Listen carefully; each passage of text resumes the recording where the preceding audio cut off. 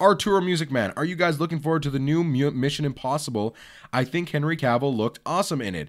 I agree. Yep. Man, that trailer was really cool. All the trailers look really good, and Henry Cavill looks more menacing than he was in Justice League when he came back and he was super pissed off and he had everybody by the throat. Yeah.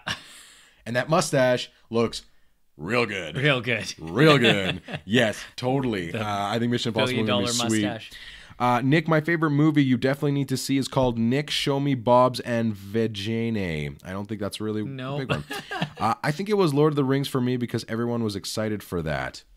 Good call. Yeah. See, but that one, the first Lord of the Rings came out in the winter. It was a December release, if I remember correctly. But weren't they all December releases, though? I think so, but they were still awesome. Yeah, Mission Impossible. To that point, the new one looks exciting. Yeah. They've been doing really well with it. Forgot about that one. You're right. And then also Bohemian Rhapsody. We saw the trailer last night in the theaters. Yes. Yeah. So 2 nights ago. I guess some trailer talk. Mission Impossible trailer. Have you seen it?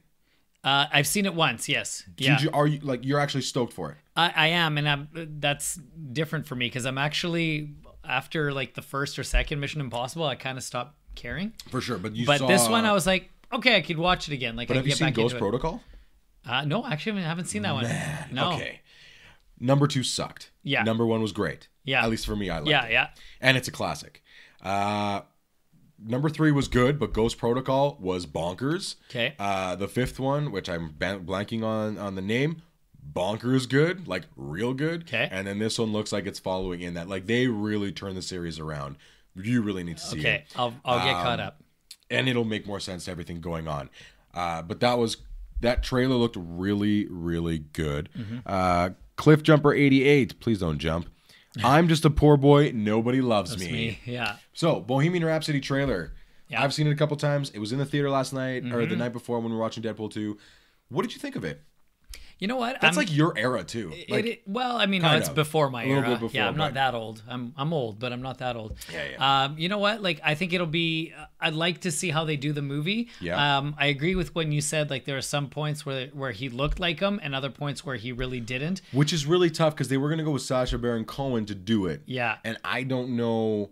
I don't know if he would have been right for it, but he might have looked closer to the part. He would have looked closer, but I don't know. And again, we haven't seen the movie yet to say how he did with it. But you know what? I think the trailer looked pretty good. I would see the movie to say it's like something I'm anticipating and really want to go check out. I'm not going to go that far, but I do think that they did a great job with it, and he did look really close to him, like, you know, especially like the later Freddie Mercury, like he looked really close to him there. So fair enough. Yeah, the younger version not as much though, obviously. Gotcha. Yeah. Going back to Cliff Jumper. Cliff Jumper is the name of a Transformer. See, he's the Transformers guy for the most part. I don't know this stuff. Don't jump. Yeah, I don't know. Who is it? It's Rami Malek, who's been in a lot of stuff. Apparently Mike Myers is also in this. I didn't notice him in the trailers. Really? He was also in another movie recently with Margot Robbie. So I think he's kind of making a small little return maybe on the side. I'm worried about a couple things. I'm worried that it's going to be a very made-for-TV documentary with no, like, just kind of we got to this part, we got to this part, we got to this part. Great. Yeah. And then, yeah, I'm not too worried about the overall, like, I wasn't too worried about the look of him. Just the way that the trailer showed it, it just seems like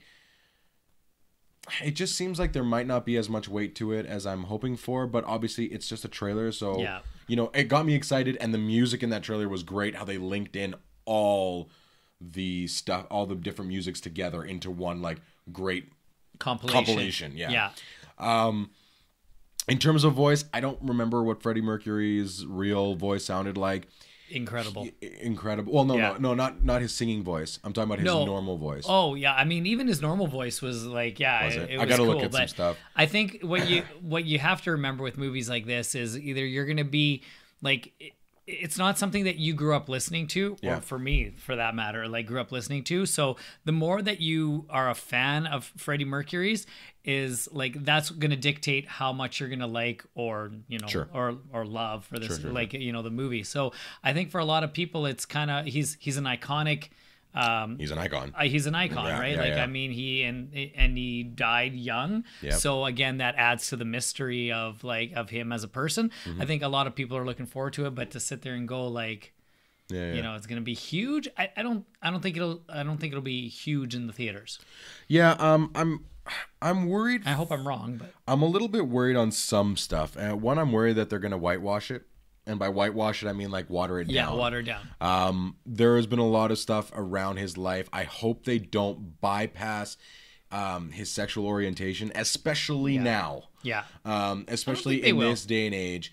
And I think that's important to the character of Freddie Mercury, of how he identified himself and how he carried himself. I agree. It seemed to me, from a person that just has seen performances of his on YouTube and other stuff, that he was who he was, and he was proud of it. And I think that is very important, especially today. I think when they do get to that point, I think what they're going to do is show what it was back then, and what his, his fears about, coming out and all that kind of stuff. I think that's what they're going to focus on more. With. Yeah. So I don't know the timeline. Yeah. So you could see, like, I think that'll make a great contrast to the way society is now, right? Yep. Like, I mean, back then, if you said you were gay or bisexual or whatever it was, like, you were shunned. Like, sure. It was, for sure. Yeah. But now it's more open. It's, so I kind of hope that they do show that darker side so that people who aren't familiar with,